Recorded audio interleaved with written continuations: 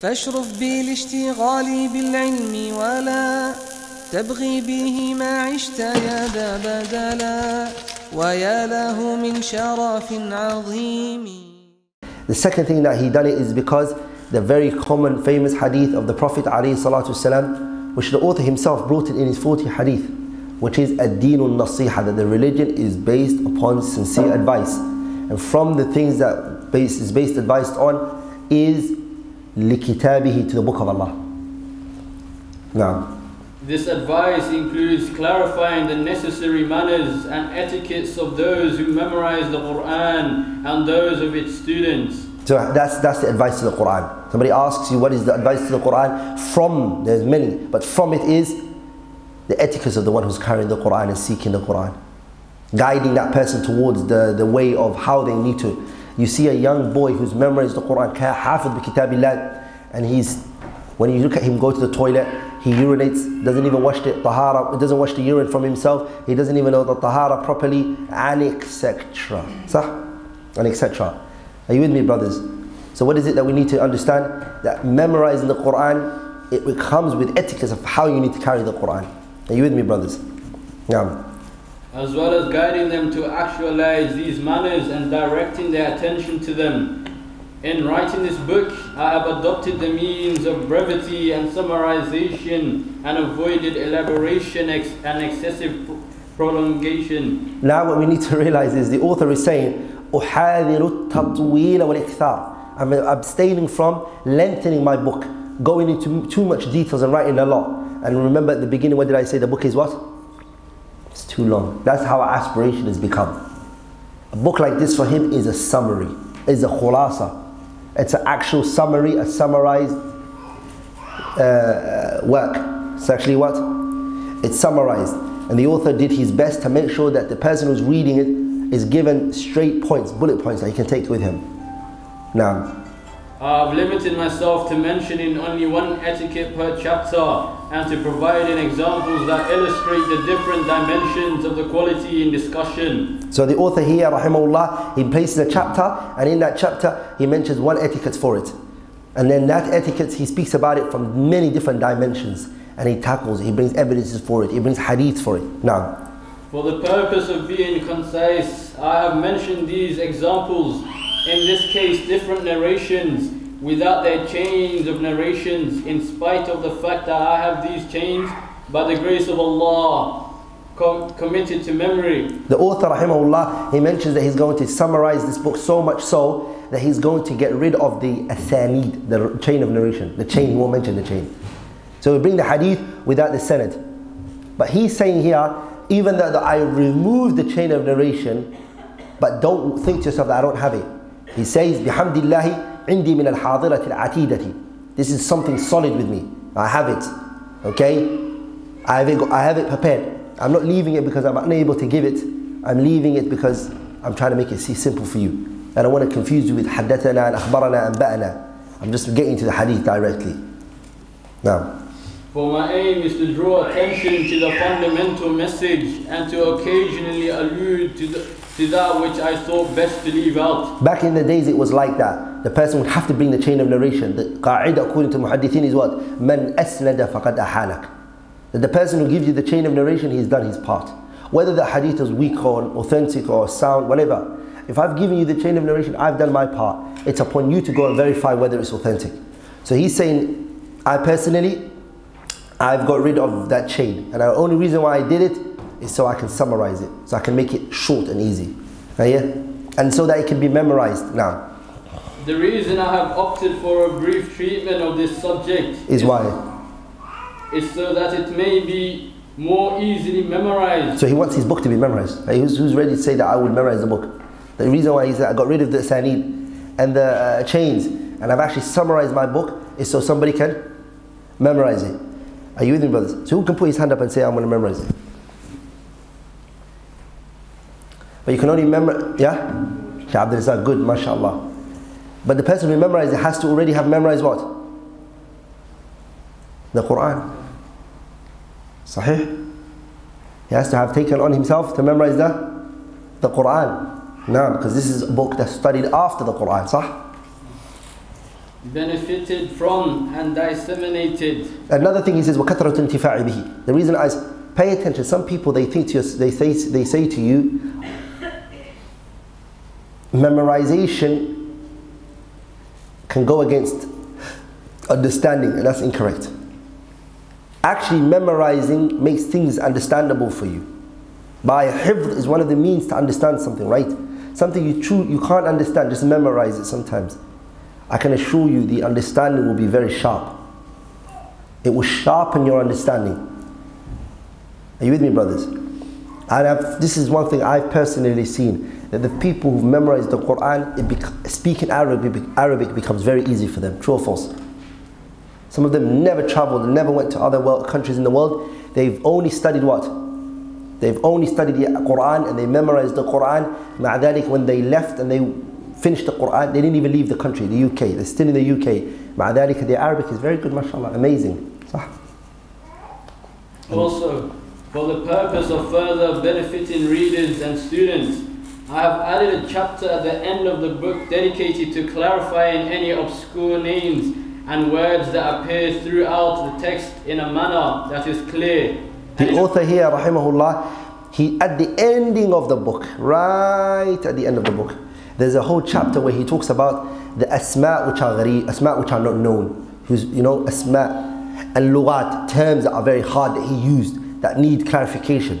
But this tab'a that we have, Darul Minhaj, what they did was, they took, Darul Minhaj, what they did is they took that back, the ending chapter, they still let it be there, but what they did is they took it and they put it on the footnote. Does that make sense? So right under the wording, they put number 1, you look at the bottom and you find it, so it's already there. So we, as we're going through it, we're going to use that. So we're not going to go at the ending of the book and then go through all the terms that were ghareeb like that. We're not going to do that. What are we going to do? We are just going to take it as we go along, because it's right at the bottom for us. And in accordance with their appearance in the different chapters, this chapter exists in the original Arabic text. As for this translation, all such obscurities are translated as we move through the book and will not be explained again in a separate chapter. I have also included several fundamental guiding principles and important benefits throughout the chapters themselves, and have clarified and distinguished between authentic and weak hadith. So the author said that I've clarified a hadith which are sahih from the weak ones, and then some we're going to talk about. Because remember, tasahih al-tab'if is based upon what? Al-ijtihad. It's based upon personal reasoning. So the person can see something to be authentic and others may see it not to be authentic. But since the time is very little, we won't have time to go through the tasahih and tad'if of hadith. So we'll just take it from him as he says it. Now, attributing them to the narrators from among the reliable imams, and have neglected to do this only in rare instances. Then the author rahimahullah says, وَعَلَمْ أَنَّ الْعُلَمَاءِ مِنْ أَهْلِ الْحَدِيثِ وَغَيْرِهِمْ جوزوا العمل بالتضعيف في فضائل الأعمال، ومع هذا فإني أقتصر على الصحيح ولا أذكر الضعيف إلا في بعض الأحوال، وعلى الله الكريم توكلي واعتمادي وإليه تفويضي واستنادي، أسأله سلوك سبيل الرشاد والعصمة من أحوال الزيغ والعناد والدوام على ذلك وغيره من الخير في ازدياد، وأبتهل إليه سبحانه أن يوفقني لمرضاته ويجعلني ممن يخشاه ويتقيه حق تقاته، وأن يجعلني ممن يخشاه ويتقيه حق تقواه، وأن يهديني لحسن النيات وييسر لي جميع أنواع الخيرات ويعينني على أنواع المكرمات ويديمني على ذلك حتى الممات، وأن يفعل ذلك كله بجميع أحبابي وسائر المسلمين والمسلمات، وحسبنا الله ونعم الوكيل، ولا حول ولا قوة إلا بالله العلي العظيم. وهذه فهرسة أبواب الباب الأول في أطراف من فضيلة تلاوة القرآن وحملته. الباب الثاني في ترجيح القراءة والقارئ على غيرهما. الباب الثالث في إكرام أهل القرآن والنهي عن إيذائهم. الباب الرابع في آداب معلم القرآن ومتعلمه. الباب الخامس في آداب حامل القرآن. الباب السادس في آداب القراءة وهو معظم الكتاب ومقصوده. الباب السابع في آداب الناس كلهم مع القرآن. الباب الثامن في الآيات والسور المستحبة في أوقات وأحوال مخصوصة. الباب التاسع في كتابة القرآن وإكرام المصحف. الباب العاشر في ضبط ألفاظ الكتاب. الباب الأول في أطراف من فضيلة تلاوة القرآن وحملته. قال الله عز وجل: إن الذين يتلون كتاب الله وأقاموا الصلاة وأنفقوا مما رزقناهم سرا وعلانية يرجون تجارة لن تبور ليوفيهم أجورهم ويزيدهم من فضله إنه غفور شكور. وروينا عن عثمان بن عفان رضي الله عنه قال: قال رسول الله صلى الله عليه وسلم: خيركم من تعلم القرآن وعلمه. رواه الإمام أبي عبد الله محمد بن إسماعيل بن إبراهيم البخاري في صحيحه الذي هو أصح الكتب بعد القرآن. وعن عائشة رضي الله تعالى عنها قالت: قال رسول الله صلى الله عليه وسلم: الذي يقرأ القرآن وهو ماهر به مع السفرة الكرام البررة، والذي يقرأ القرآن ويتتعتع فيه وهو عليه شاق له أجران. رواه البخاري وأبو الحسين مسلم بن الحجاج بن مسلم النيسابوري في صحيحيهما. وعن أبي موسى الأشعري رضي الله عنه قال: قال رسول الله صلى الله عليه وسلم: مثل المؤمن الذي يقرأ القرآن مثل أترجة. مثل المؤمن الذي يقرأ القرآن مثل الأترجة، ريحها طيب وطعمها طيب. ومثل المؤمن الذي لا يقرأ القرآن مثل التمرة، لا ريح لها ولا طعمها حلو. وطعمها لا ريح لها وطعمها حلو. ومثل المنافق الذي يقرأ القرآن مثل الريحانة، ريحها طيب وطعمها مر. ومثل المنافق الذي لا يقرأ القرآن كمثل الحنظلة، ليس لها ريح وطعمها مر. رواه البخاري ومسلم. وعن عمر بن الخطاب رضي الله عنه عن أن النبي صلى الله عليه وسلم قال: إن الله تعالى يرفع بهذا الكتاب أقواما ويضع به آخرين. رواه مسلم. وعن أبي أمامة الباهلي رضي الله عنه قال: سمعت رسول الله صلى الله عليه وسلم يقول: اقرأوا القرآن فإنه يأتي يوم القيامة شفيعا لأصحابه. رواه مسلم. وعن ابن عمر رضي الله عنهما عن النبي صلى الله عليه وسلم قال: لا حسد إلا في اثنتين: رجل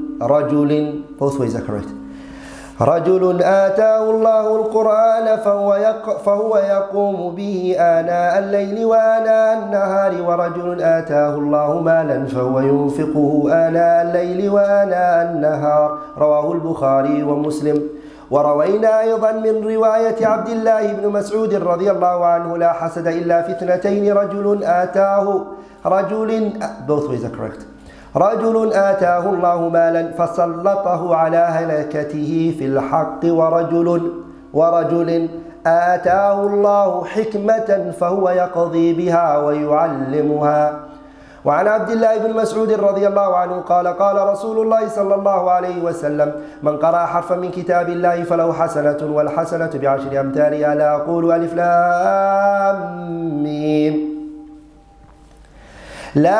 ألف لام ميم حرف، بل ألف حرف ولام حرف وميم حرف. رواه أبو عيسى محمد بن عيسى الترمذي وقال: حديث حسن صحيح.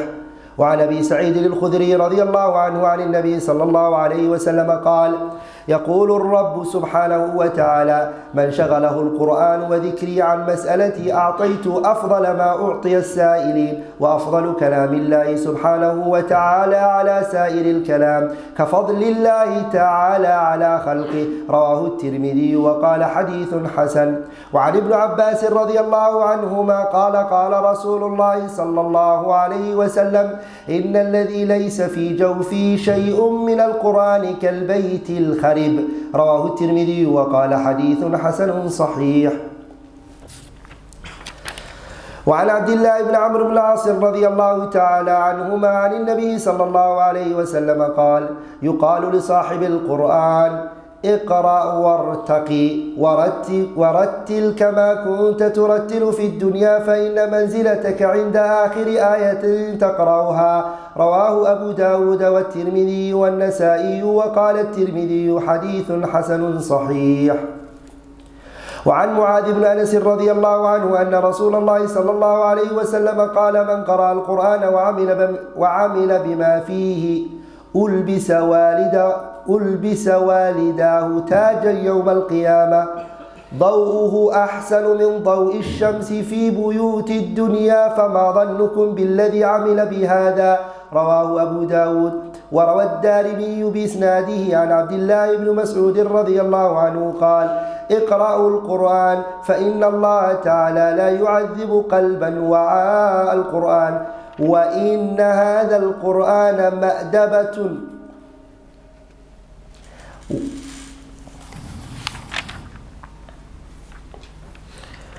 وإن هذا القرآن مأدبة both ways are correct. وإن هذا القرآن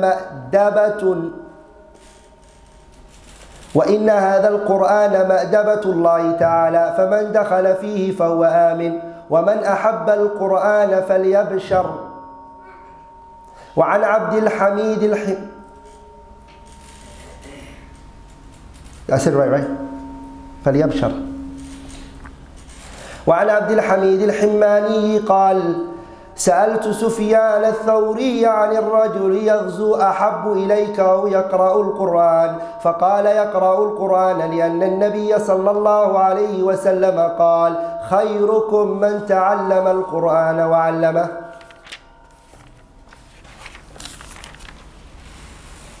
And while it is important to note that scholars of hadith as well as other scholars have ruled that weak narrations which pertain to the virtues of the acts of worship may be considered or deemed acceptable. This according to the statement of the author, which is that the scholars of hadith permitted al-amalu bil-da'if fi fada'il al-a'mal is bishurutiha, with its conditions though. Na'am, a hadith which are weak can be implemented in fada'il al-a'mal.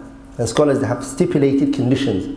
From the conditions that they stipulated, which is that it's permissible to do it in targhib wa targhib, which is all fada'il al-a'mal, yes.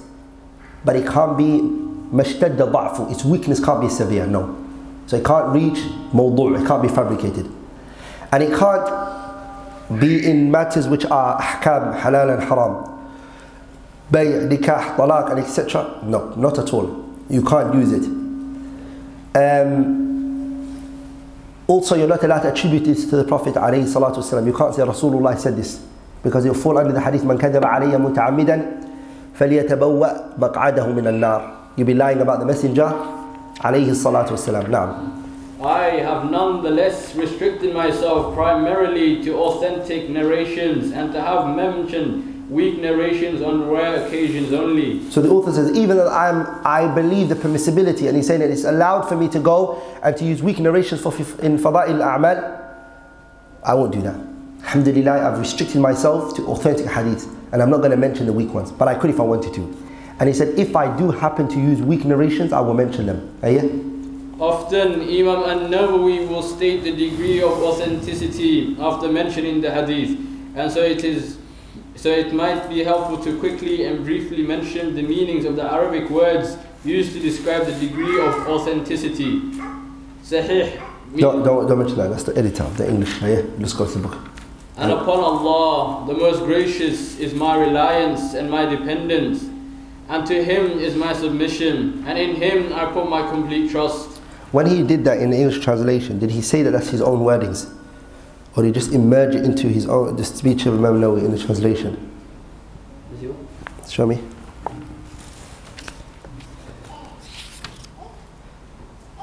Often Imam Nawawi, and he added it to the actual book in the translation. If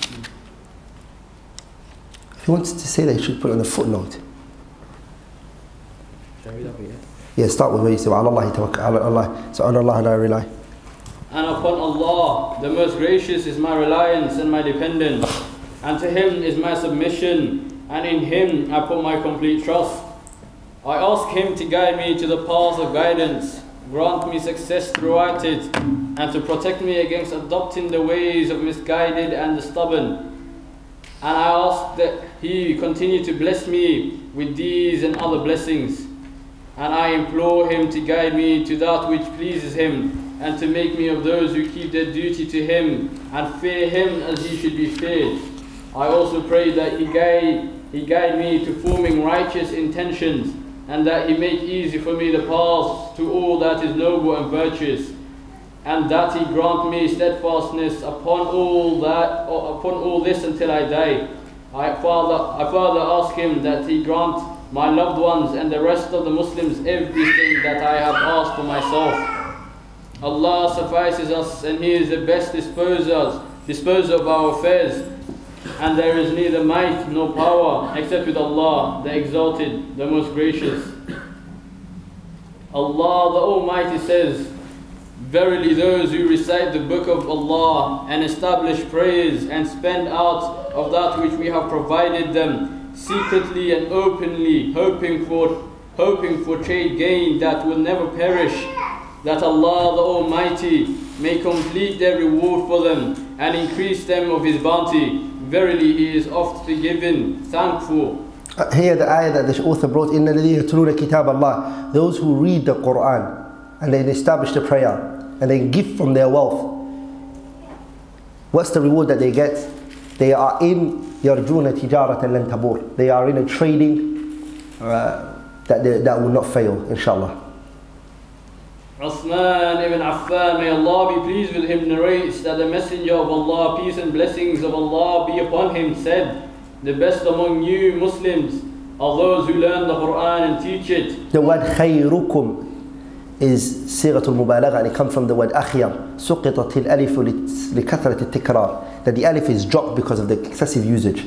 So خيركم is the خيركم, sorry, it means أخيركم, the best amongst you. It's a superlative in English. The best amongst you from all of them people is the one who learns the Quran.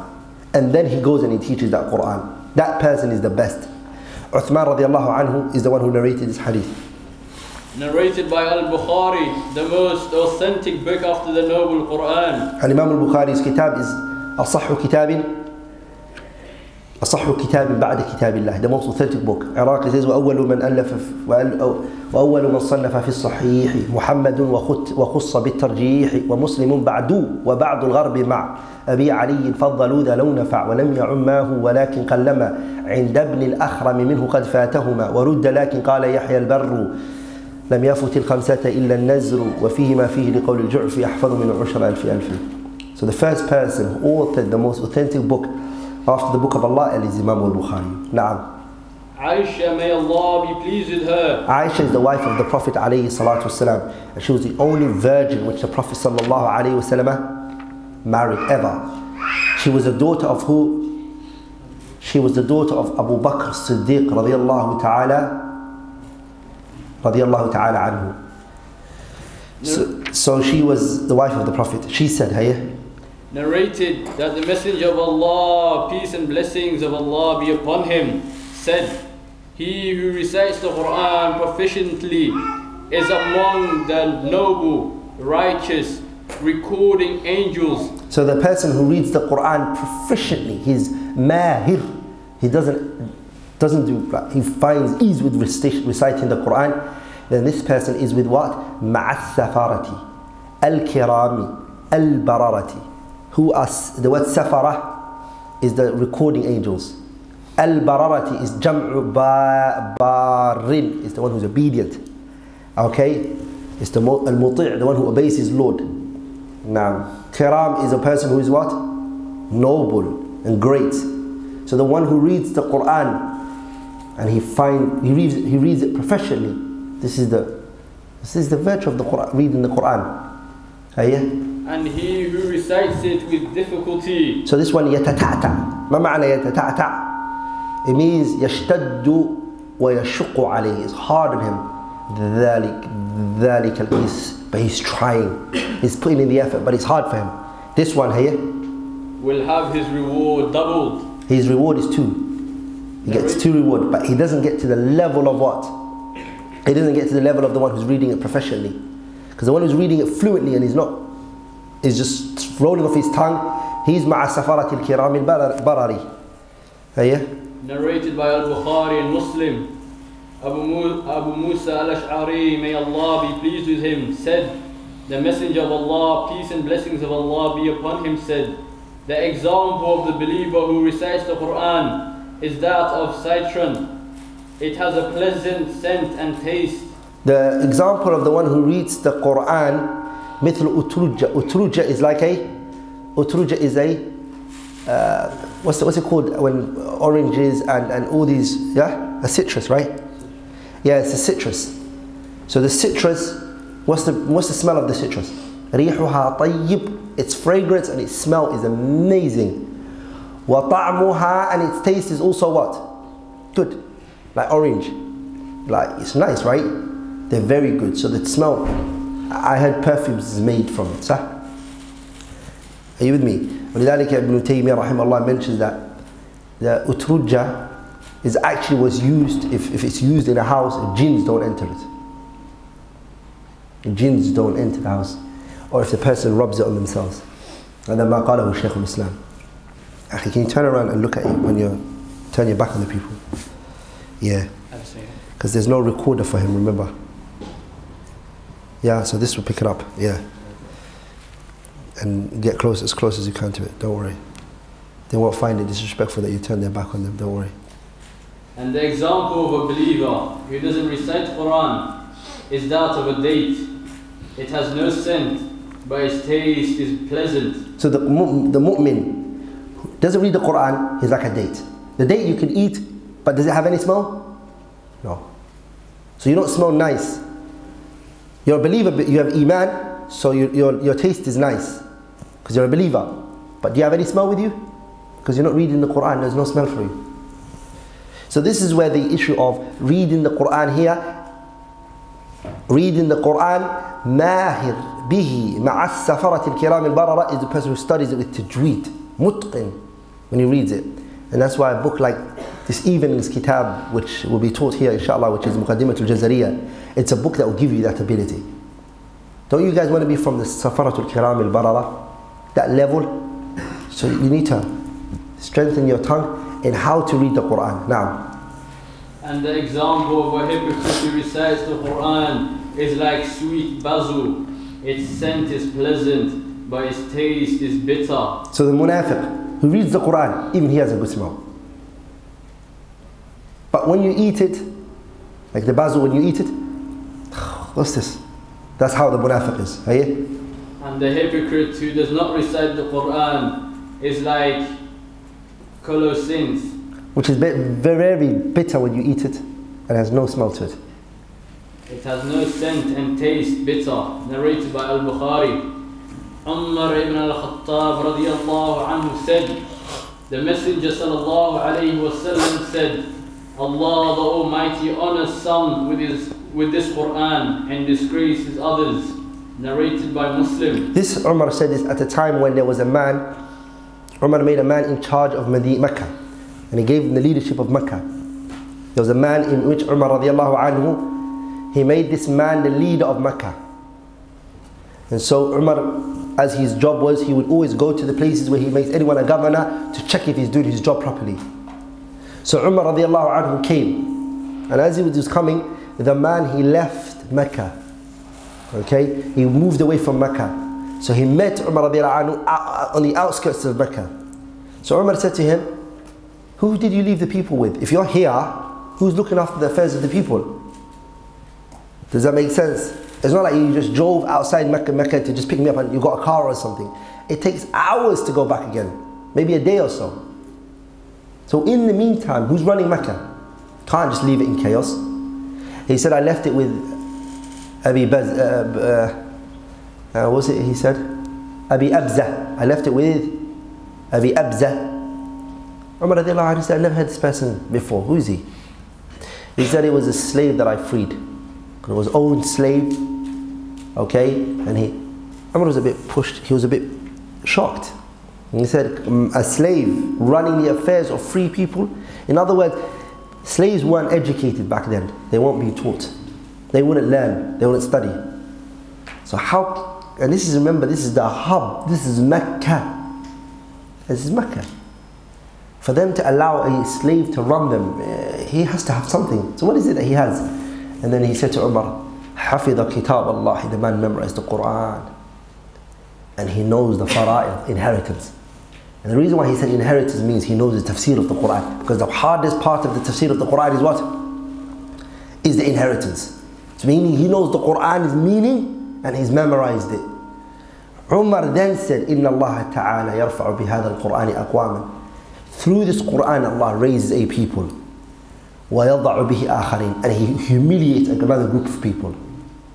Look at this man. There was nothing in the community, had no value, but look what put him up. What took him up? Brothers, billah alaykum. Ramadan, you see little brothers come up, lead the people, the Taraweeh, and everybody else is behind them. What raised this person? Why is he in charge? Why is he running everything? Why is he in the front and everybody else is in the back? Allah raised him, subhanahu wa ta'ala. And Allah yarfa' bihadha al-Qur'ani aqwaman. Through this Quran, Allah raises a people and He humiliates another group of people. Are you with me, brothers? So that's what happens. You see an old person, a wealthy person, rich person, everything, they're in the back, standing. They have no status. They have nothing. This young kid is leading. Why is he leading? Because he's raised. Now. Abu Ummah al-Bahili radiyallahu anhu said, I heard the Messenger of Allah sallallahu alayhi wa sallam saying, recite the Quran, for on the day of resurrection it will come as an intercessor for those who recite it. Narrated by Muslim. Umar radiyallahu anhu. So read the Quran, for verily the Quran will be an intercession for you the day of judgment. The Quran will come and say, Ya Allah, don't punish this person, forgive him. He used to read me a lot. I was always on his tongue. Ya Allah, la tu'adhibhu. Oh Allah, don't punish him. He was always reading me. Today I can't let him get humiliated. The Quran will intercede on your behalf. Why? Because you used to read it. So it intercedes for you the day of judgment. Now. Umar radiyallahu anhu also narrates that the Messenger of Allah sallallahu alayhi wa sallam. Sorry, the thing that's very powerful is that's a true friend. Alaysa kadalik, isn't that a true friend? The one that can come at the times of hardship and say, Ya Allah, please help. Who can help you at a time when everybody else has deserted you. Even your own parents have deserted you. يوم يفر المرء من أخيه وأمه وأبيه وصاحبته وبنيه لكل امرئ منهم يومئذ شأن يغنيه. Everyone's left you. Your mom, your dad, your brothers, your sisters, your cousins, your relatives, your friends, your homies, your boys. They walked out on you. Who's with you today? The Quran. The Quran comes and says, Ya Allah, don't punish this person. So this is why these are the things that you befriend now. You show loyalty to the Quran. It's always with you. You're reading it, you're going over it, you're covering it, you're finishing it, so it can intercede on your behalf. That's why the Prophet said, Iqra'u al-Quran. Read the Quran a lot. Because it will come the day of judgment and it will intercede on you. The day when you most need help. Oh Allah, make us those who are helped by the Quran. The Messenger of Allah sallallahu alayhi wa sallam said, envy is prohibited except in two. So here the word that the Prophet uses is hasad. Except the envy of two kinds of people. So the hasad's two types. There's a hasad which is permissible and there's a hasad which is impermissible. The hasad here is, the hasad that's used here is meant by ghibta, not the hasad that's normally used. The word ghibta means tamanni mithlaha min ghayri zawaliha. It's tamanni, it's hoping for the likes of what this person has. But the haram type of hasad is, it is tamanni zawal al-ni'mati an ghayrihi, that you hope that the blessing is taken from anybody other than you. You see somebody with something, Allah, take it away from him. Take it away from him. Some people's hasad is so much, oh Allah, take it away from him. Don't even give it to me if you want. Just take it away from them. Are you with me? So saying, oh Allah, take it away from them, give it to me, that's hasad. What's even worse is take it away from them and don't even give it to me if you want. There's another form of hasad which is even worse. Like in the hadith here is talking about the ghibta. Ghibta means, oh Allah, don't take it away from them. Let them keep what they have. But give me something like that as well. I really want it. There's nothing you can do that to, except two that the Prophet told us. A man whom Allah has blessed with the recitation of the Quran, so that he recites it throughout the night and throughout the day. And a man whom Allah has given wealth, so that he spends of it in charity during the night and during the day. You see two people. The first one is Rajulin. Rajulun. Both ways you can say it. آتاه الله القرآن. Allah gave him the Quran. فهو يقوم بآناء الليل وآناء النهار. Day and night salat, reading. Daytime he's reading the Quran, and nighttime qiyam al-fujra. He's praying. At night, the man is a qiyam. He's actually standing and he's praying. Are you with me, brothers? And at the daytime, what is he doing? He's memorizing, he's going over his dars, he's learning, he's teaching the Quran, he's a mu'allim Quran.